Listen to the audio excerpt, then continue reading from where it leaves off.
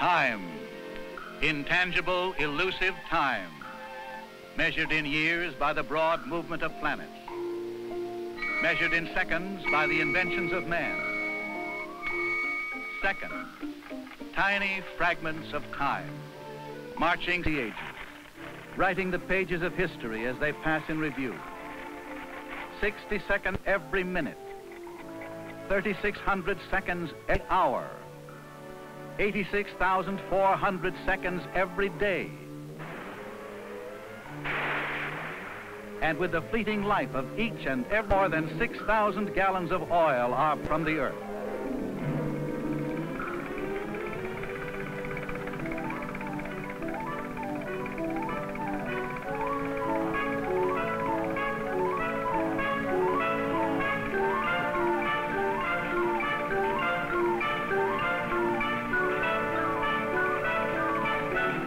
Oil from the east, oil from the west, the north and the south, oil from 30 states of the USA, and from 50 countries of the world.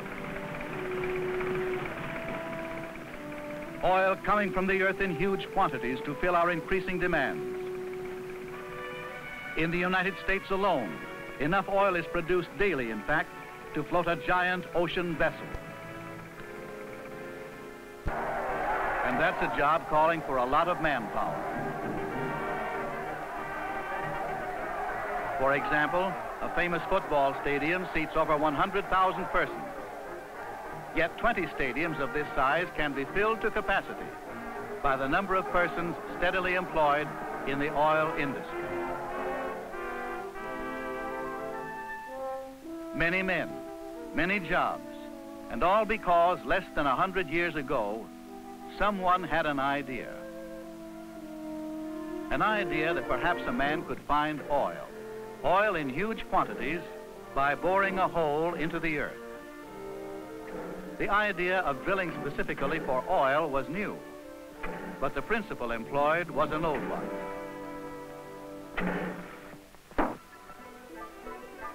Almost 3,000 years ago, the ancient Chinese had developed a laborious method of drilling for salt.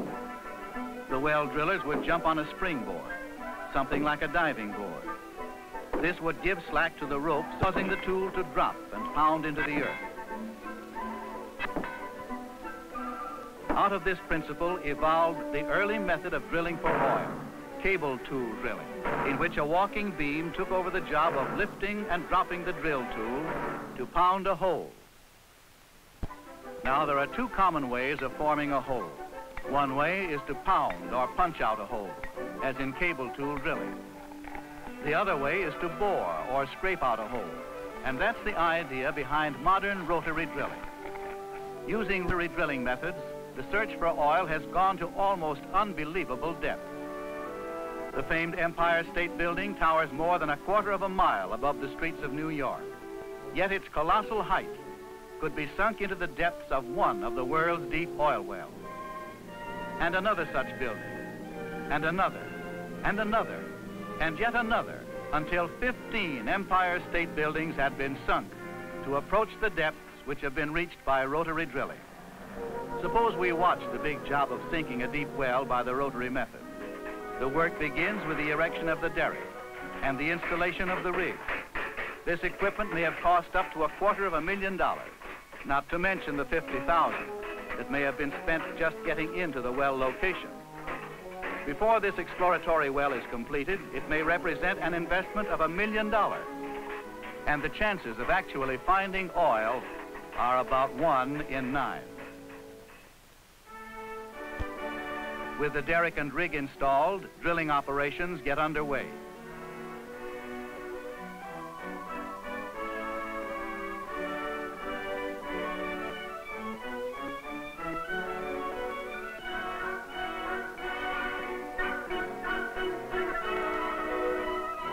We are making holes.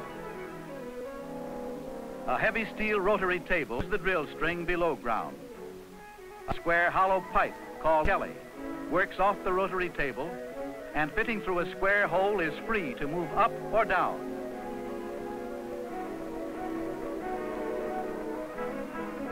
Fitted to the Kelly is a length of drill pipe. More and more of these 30-foot sections are added as the well goes deeper. At the end of the drill pipe is a drill collar, and below this, the bit. There are more than 50 different types of bits. Here, a simple one is used to cut through the soft surface formations. Mud, scientifically treated mud, plays a highly important role in drilling operations. Circulated by a battery of powerful pumps, the mud is forced up into the swivel. Surging down through the hollow pipe of the drill string, it jets out around the bit to perform vital cooling and lubricating actions. Returning up outside the drill pipe, the mud seals the walls of the well. This helps maintain pressure and prevents the walls from caving in. In addition, the mud carries up the drill cuttings from the bottom of the well, providing important information about the strata which is being penetrated. This is mud with a college education. Special chemicals and weighting materials are added from time to time to maintain the formula in precise balance.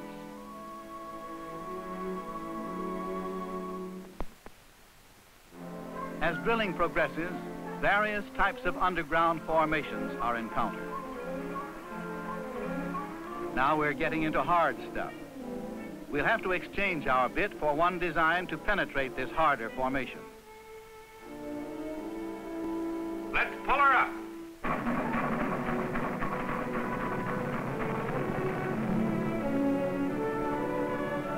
This means pulling the string.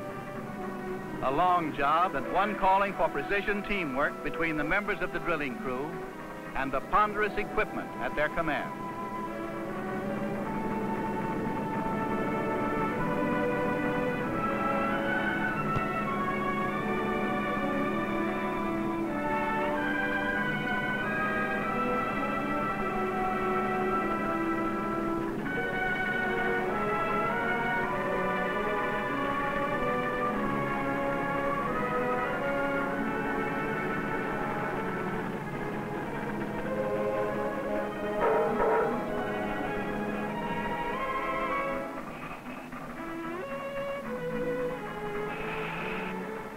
Section by section, the huge pipe is hauled up, carefully disjointed and stacked. 5 men working as one, handling tons of steel with a confidence born of long experience.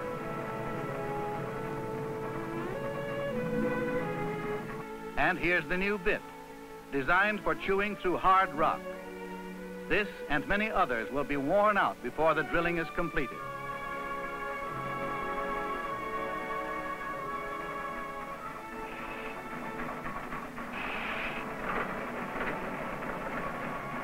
After the new bit is in place, we'll have to recouple and lower the string again.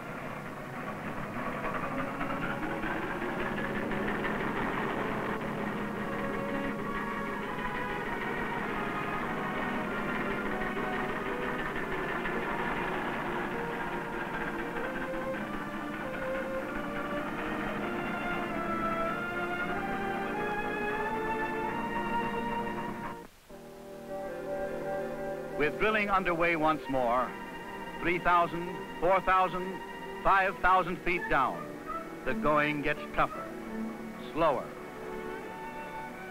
Hard rock and soft. Uh-oh, trouble.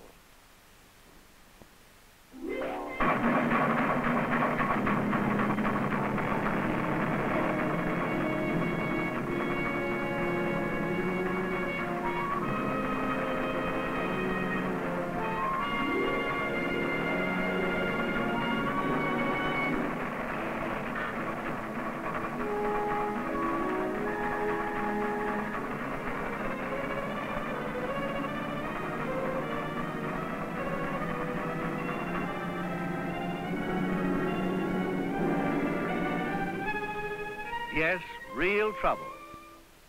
A broken drill string. We'll have to quit drilling for the time being and go fishing. an attempt must be made to bring up the twist-off, or fish, from its position thousands of feet below. And here's the fishing tackle, a socket designed to slip over the broken end of the drill string with dogs to clutch it. It is lowered into the well on the drill string.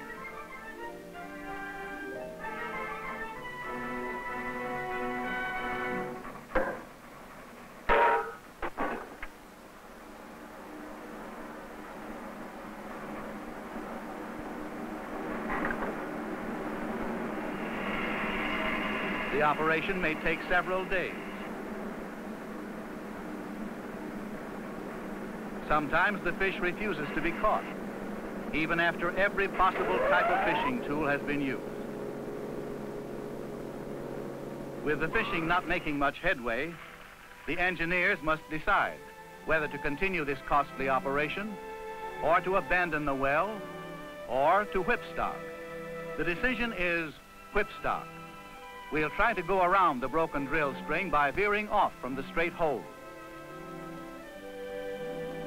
Yes, now we're doing exactly that by directional drilling. With a whipstock, a beveled piece of steel shaped to deflect our bit over at the precise angle desired, we are accomplishing the seemingly impossible feat of drilling a curved hole. We have angled our well over to bypass the broken string. And again, the drilling is continued, but now more cautiously than ever. We're down past the 10,000-foot mark and nearing the spot that our scientists tell us should be productive formation. Rate of penetration has increased. Well, we've got to get a sample of what we're hitting down there. A special core-taking barrel is lowered into the drill string by means of a cable and windlass. The core barrel, held firmly within the drill collar, works like Grandma's cookie cutter. It slices out the desired core sample, which is retained within the barrel and hauled back to the surface on the cable. A careful analysis proves our core to be essentially water-bearing, despite minor oil stains. Not good enough for production. Disappointing, but maybe a little farther down. Another 300, 400 feet, and again, the speed of penetration picks up. This time, we'll use electric logging to see what we're getting into. This device consists of a group of electrical instruments which enable us to get an indication of the physical character and fluid content of the formation we have penetrated. The reading looks favorable. We'll case the formation off. A cementing outfit is called in.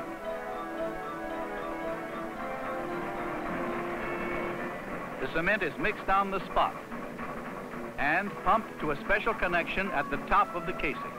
Forced down with mud, the cement rises between the casing and the wall of the well. The cement...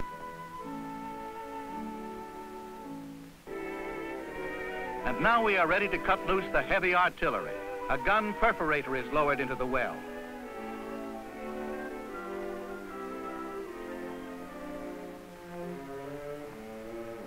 The device is fired. Heavy caliber bullets pierce the steel casing and cement to let in the oil. Now tubing has been run into the well, and if she's going to produce, it'll come through that tubing. A Christmas tree has been added to control the expected flow. Oil or water is forced through the tubing to flush out the mud. Only about 1 out of 9 exploratory wells is productive. A few tense seconds, and we'll know about the one we've been working on for so many weeks. It's now or never.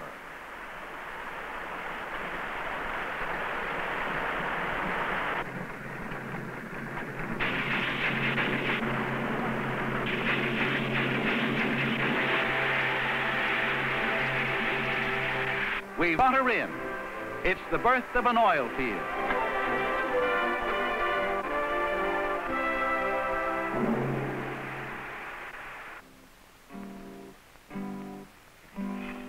Drill, men, drill. All day and night we toil. drill, men drill. This is the song of oil. The drill goes down, and then the drill goes round. With a plunk, dip, plunk, until the oil is found. Yes, it's the birth of an oil field. One more victory in the ceaseless night and day job of searching, drilling, bringing up from the earth new supplies of petroleum to fill the increasing demands of modern living. We drilled a well and found some oil.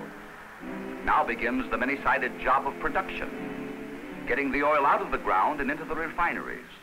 To produce oil efficiently from this area, additional well locations must be scientifically plotted and drilled in.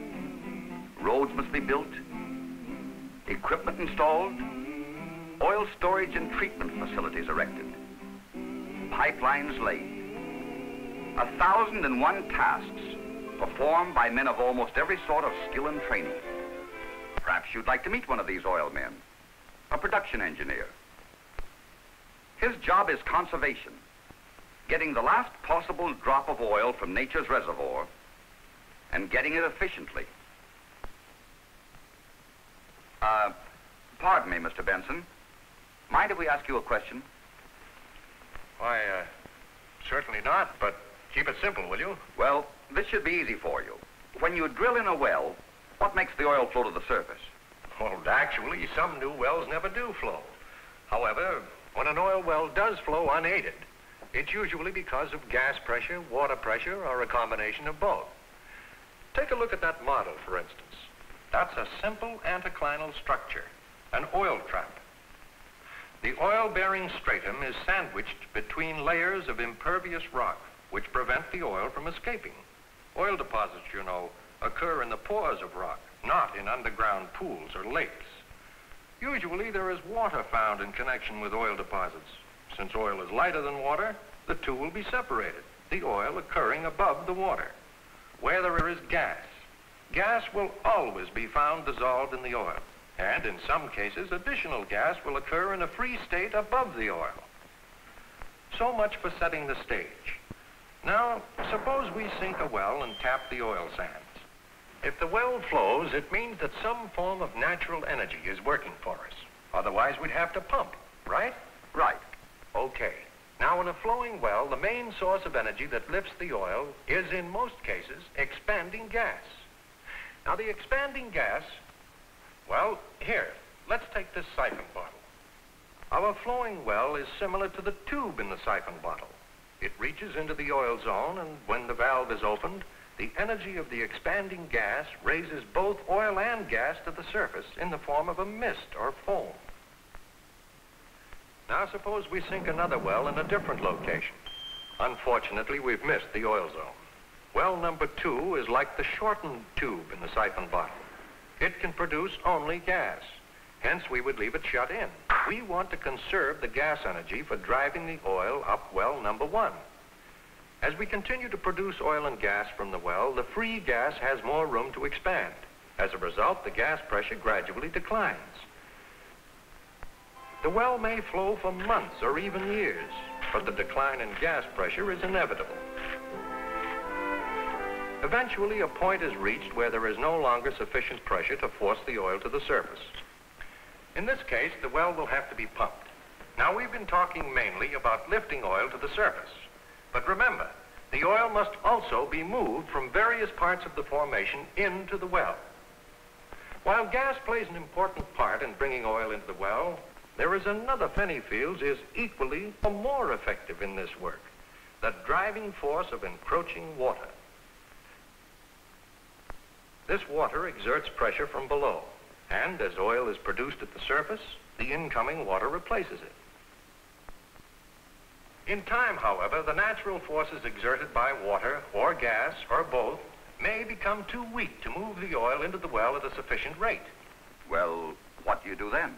Well, there are several methods of recovering a portion of the oil remaining in the formation. They involve what we call repressuring. In one method, enormous quantities of gas are pumped back into the formation. In this way, part of the original gas pressure can sometimes be restored, causing the wells to produce at a higher rate. In another method, Large volumes of water are pumped into certain wells. This creates an artificial water drive, forcing the oil to the other wells. Well, I can see that there's more to this oil business than appears on the surface. Oh, you're right about that. Now let's step over here for a minute and we'll take a look out the window. There's a modern oil-producing field for you. The derricks have all been removed, farm crops growing nearby, and no sign of the wells except for a neat little Christmas tree. The Christmas tree is simply a group of valves and pressure gauges used to control the flow of oil and gas from the well. We try to conserve the natural gas pressures as long as possible by producing the most oil with the least amount of gas. Of course, day by day, the gas pressure declines, and eventually there won't be enough pressure to force the oil to the surface. What do you do? The well must be pumped. There are many different types of oil pumps, but they all work on much the same principle. Like Grandma's old-fashioned cistern pump. Only Grandma had to use elbow grease to get the water out. Modern oil pumps are usually driven by pumps which use natural gas from the fields or electricity. The power plant actuates a walking beam, which in turn imparts an up and down movement to a string of sucker rods.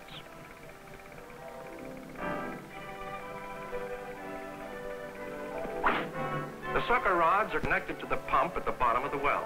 Simple valves open and close with the motion of the pump, raising the oil to the surface.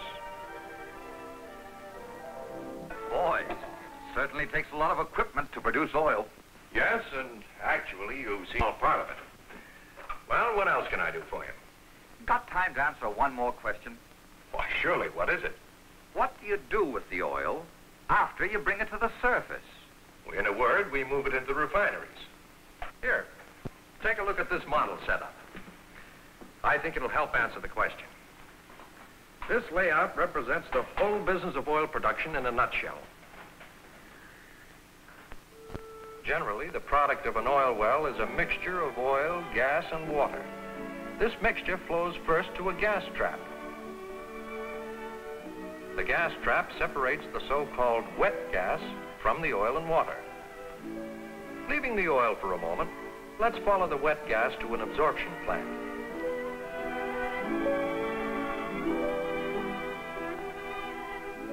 Here, the wet gas is literally dried by extracting liquid products such as natural gasoline, propane, butane, and isobutane.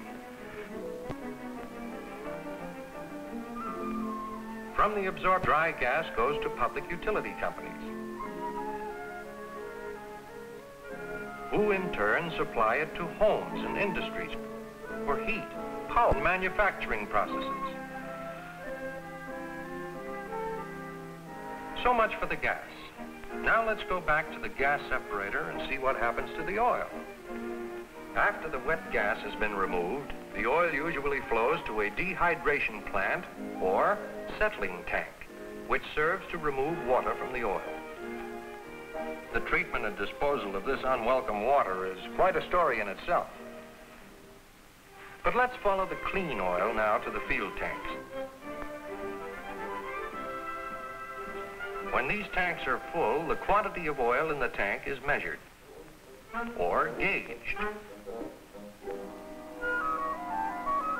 At the same time, samples of the oil are taken from the tanks and sent to a laboratory, where tests are made to determine the quality and value of the oil. From the field tanks, the gauged and tested oil moves to a pumping station, where it is boosted along on the last stage of its journey to the refineries. And that's where our job of production ends, and the complex job of refining the crude oil into marketable products begins.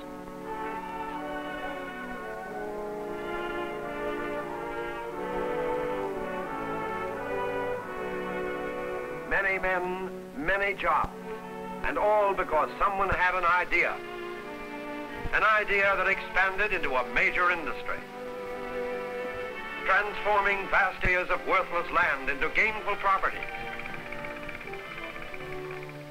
benefiting thousands of private landowners through the monthly payment of royalties, giving birth and sustenance to hundreds of clean, orderly communities around oil-producing and refining centers. And developing a multitude of products which contribute so much to man's comfort in terms of heat, power, freedom of movement, and physical well-being.